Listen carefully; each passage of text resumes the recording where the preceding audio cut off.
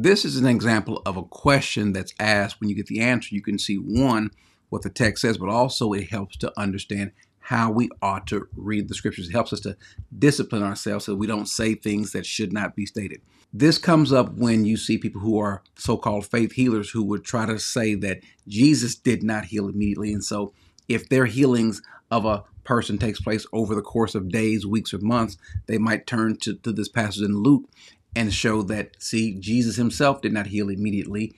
And the passage we're speaking of is the passage in Luke chapter 17 of the 10 lepers.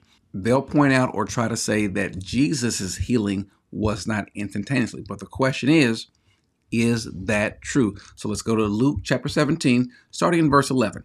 While he was on his way to Jerusalem, he was passing between Samaria and Galilee, as he entered a village, 10 leprous men who stood at a distance met him, and they raised their voice, saying, Jesus, Master, have mercy on us. When he saw them, he said to them, Go and show yourself to the priest. And as they were going, they were cleansed. Now, one of them, when he saw had been healed, turned back, glorifying God with a loud voice, and fell upon his face, giving thanks to him. Now, where the difficulty can come in, or where the misunderstanding can come in, and I understand it could be an honest misunderstanding, is in verse 14, where it says, and as they were going, they were cleansed. Some could see this to say that as they were going, that's how they were healed. As they were going. The problem is that's not really what the text says in the Greek.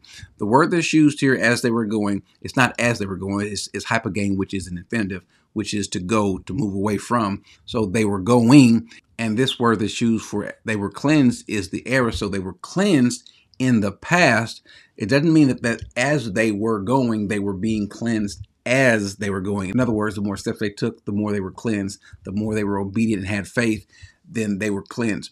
That's not what the text is saying. And the reason why I said it like that is because you'll hear some people that will even make a sermon out of this, that you've got to keep moving. You got to keep having faith. You got to keep taking the next step in order to be healed, or whatever the gift is that God wants to give you. Whether that's true or not, that's not what this text is saying. Remember, they're not speaking to Jesus in front of him.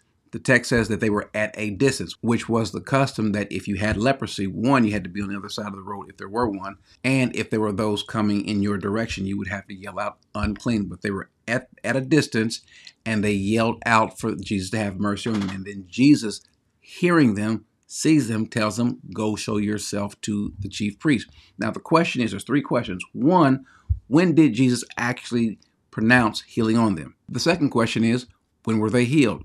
And then the third question is, when did they notice they were healed? The problem with all of those questions is we just don't know. Let's go back to it. Verse 14, when Jesus saw them, he said to them, go and show yourselves to the priest. Does the text tell us when Jesus actually healed them? He just says, go and show yourself to the priest. Does that mean that at that very moment Jesus healed them? Or did he wait for them to take 1 step, 2 steps, 10 steps? It doesn't say. We have no idea when Jesus actually healed them. 2, we don't know when they were actually healed. And so we would have to eisegete, read into it to come away with that they weren't healed at that moment, but they were healed later on. The text doesn't say. And then the third is, when did they notice? It could have been that, remember, they're at a distance, that as they turned, taking 1 step, they could have been healed right then and there. Maybe not even noticed it. Maybe they did notice it 1 step later, 2 steps later. Well, that's pretty instantaneous. They notice it apparently pretty quickly. How do I know? After notice being healing, one turned back, glorifying God. How far did he turn back? How far had he gotten? We don't know. All we know that it was pretty quickly. Jesus was still there in the same area. So it doesn't seem like this was a long distance route that the person took. The person noticed it, but 9 of the 10 simply did not go. The point was that the one actually verified or acknowledged what was happening. But the question is, when were they healed? We don't know. And the reason why this is a good question to help us discipline ourselves as it comes to reading is to make sure we do not say what the text doesn't say. Make sure we say what it says. If there is some ambiguity, some confusion, well, then say that. But do not read into it to say that Jesus did not heal them instantly. We don't have an example of a person in the Bible not being healed instantly. And so it would seem that the moment that he said that you're healed, you were healed, including them. How many steps did it take? I don't know. Even if it was 1, 2, 3, 4, 5 steps, that's still pretty instantaneous. And then the more important point is they were healed.